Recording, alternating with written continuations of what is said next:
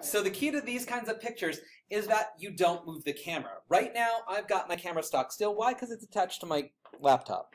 With you guys are going to be using our tripods or in some way bracing yourself so that you don't move the camera around. Even if you have a friend sit really still with a camera, there's always going to be some slight movement, and you don't want that for this effect because it makes it harder to match up.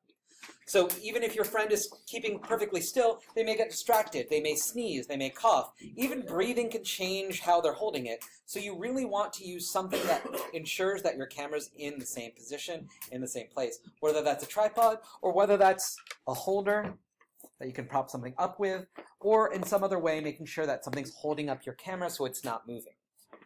Once you've got your camera set up, you want to make an imaginary line that you don't cross. Because the key with this is you don't want yourself to overlap in either of the pictures. So I'm going to draw an imaginary line here around the white edge of this white board over here and make sure I don't cross it. So I'm going to take two pictures of myself, arguing with myself, one on one side, one on the other. Click.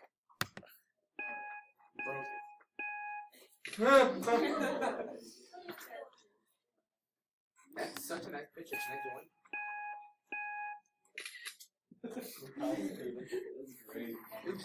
So, I've got my two pictures. Let me take that into Affinity Photo now. Oh, no way. And it's not very difficult to handle these. These are really simple to put together with the skills we already have. So I'm going to take these, I'm going to put them down here. And then I'm going to open these up.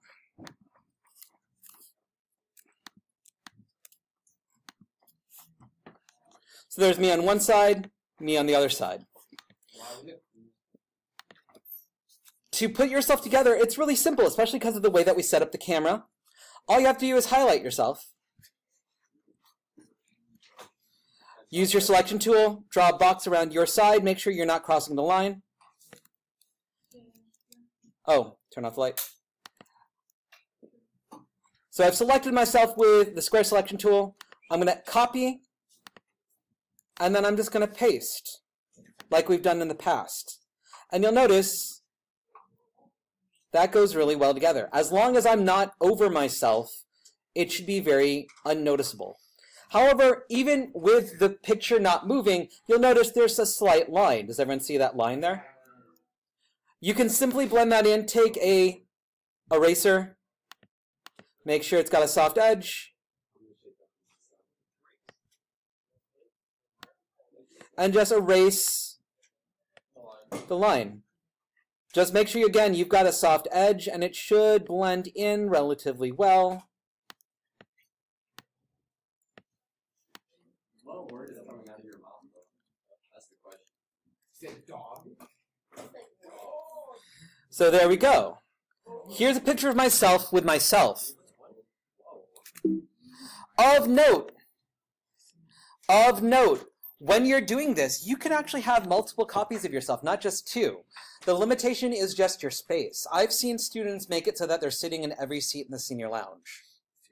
Yeah, you just have to be really careful with your positioning and how you take the picture.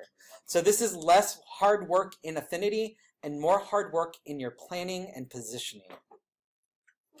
So we'll be doing this, I'll be going over exactly what we're going to be doing in the picture and like the point of the picture next time we're together. But here's the basic process of how to put yourself in with yourself. David? So there's, I guess you could say you would call it an example, but it's with the video. Would it be the same way how you did this? Vaguely. Video, of course, you have to account for movement, so that's a little bit harder. Can we show it?